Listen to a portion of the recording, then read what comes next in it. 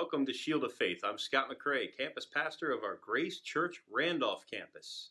Psalm 118:24 says, "This is the day the Lord has made. Let us rejoice and be glad in it."